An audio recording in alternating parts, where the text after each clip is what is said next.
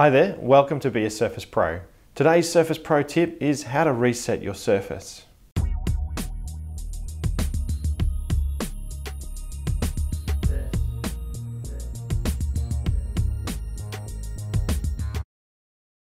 If you're having some issues with your surface and you think it might be software related, or if you're selling your surface, then it's probably time to reset your PC.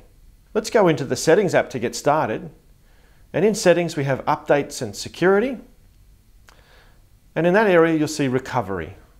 Under Recovery there's two options that we're concerned with. The first one is Reset this PC at the top, and the other option down the bottom is a link that says Learn how to start fresh.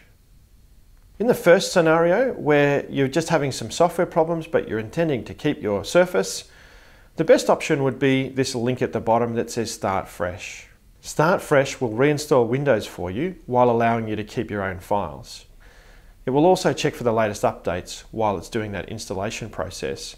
This option will remove all of the programs that you've installed on your Surface. However, using this method, there'll be a file left on your desktop once the refresh is complete that will actually list out all of your programs so that you can easily go back and reinstall them. Start Fresh will require you to be connected to the internet. The second scenario is when you're selling your Surface and you want to reset it to factory settings. In that scenario, let's go back to the Recovery page in the Settings app. And in here, you'll see this option, Reset this PC.